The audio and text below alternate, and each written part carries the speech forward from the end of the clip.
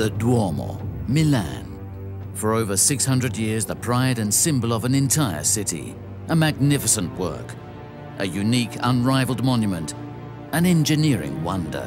135 spires and 3,400 precious marble statues looking out from high in the sky. A miracle of balance and perfection. Its incredible heritage remains unchanged. Poets and writers throughout history have sung of its enchanting beauty. A delusion of frostwork that might vanish with a breath, said Mark Twain. Extraordinary beauty and unique in the world, in the words of Stendhal. Its origins lie in the quarries of Candolia, and here its soul is born. The precious marble the Duomo is built of has been quarried here since 1387. The cathedral's fabric needs constant care.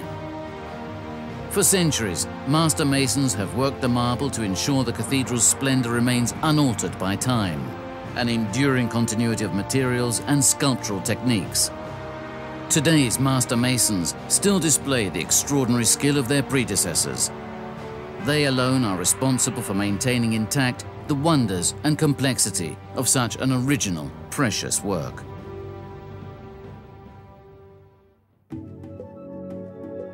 The Duomo of Milan, imposing and proud outside, shelters an incredible beauty within its walls.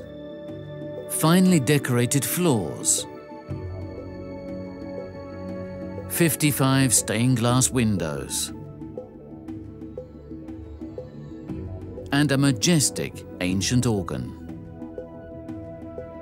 The Duomo is the city's beating heart, a place where people and cultures can meet and exchange, and its facade even seems to pay homage to the city of New York.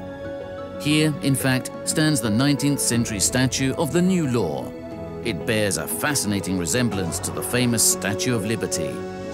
The Duomo is a monument of endless amazement and appeal, an authentic open-air sculptural gallery, the city's fulcrum. A constant witness to the life and actions of its citizens. The Duomo of Milan, a living structure, founded on faith, passion, and will.